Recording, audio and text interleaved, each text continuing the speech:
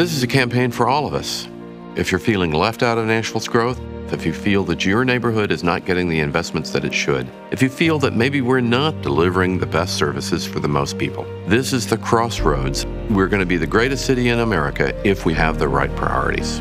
And the right priorities are finally getting our schools and our neighborhoods first. Again, you'd make those investments, the city has an unlimited future. Together, we can make this a city that works for everyone.